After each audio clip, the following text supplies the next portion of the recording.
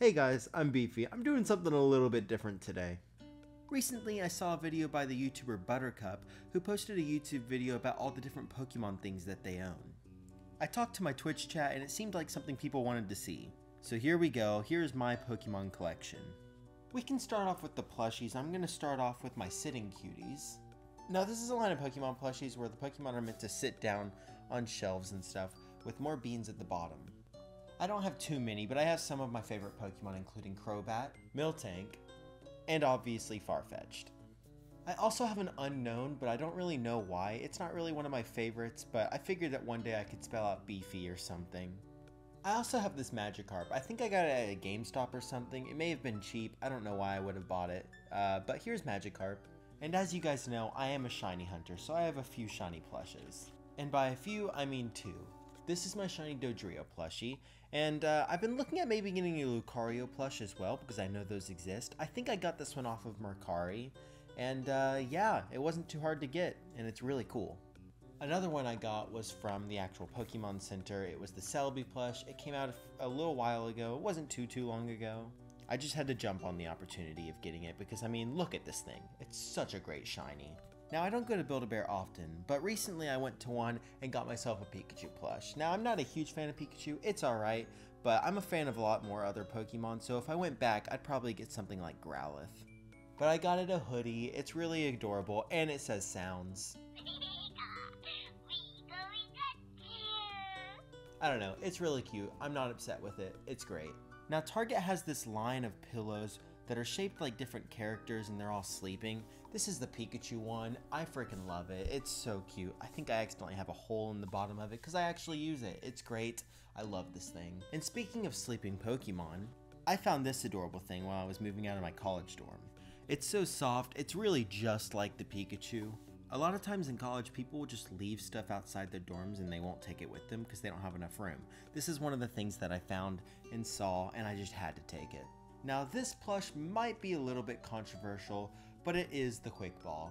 For some reason, a lot of people started hating on the Quick Ball, and I don't really understand why. I love this Pokeball. It's super cool looking, and it's very efficient. It's the only Pokeball plush I own, although I would like to get more. And I saved the best for last. This is my favorite Pokemon plush. It is the Farfetch'd Leek. Now, for those who don't know, my favorite Pokemon is Farfetch'd. Here's my arm in reference to how big this thing is, by the way. I'm not as big of a fan of Galarian Farfetch'd, but it is a really cool leek, and I mean, how could you not love this thing? Moving on to the figurine type things, I have this really cool Pokeball with a Jigglypuff in the middle. Now, I know what you guys might be thinking, I must love Jigglypuff, but both of the Jigglypuff things that I own were gifts. I don't hate Jigglypuff, but it's alright.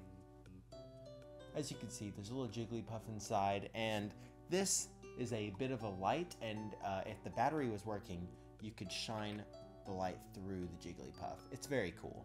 I also have a couple pop figures. I have this Bulbasaur because it is my chosen starter from Kanto. I love this thing, although I do really like Squirtle. I mean, you gotta love this thing, come on.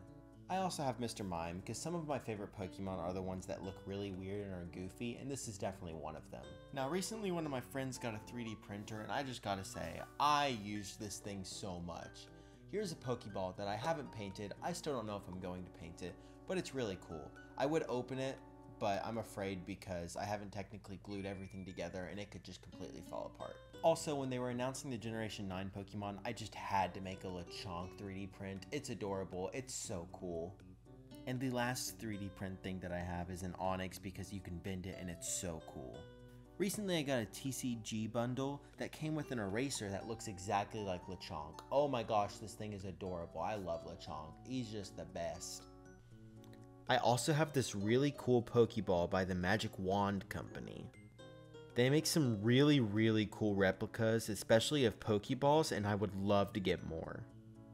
But they are expensive, so I'll stick with this one for now.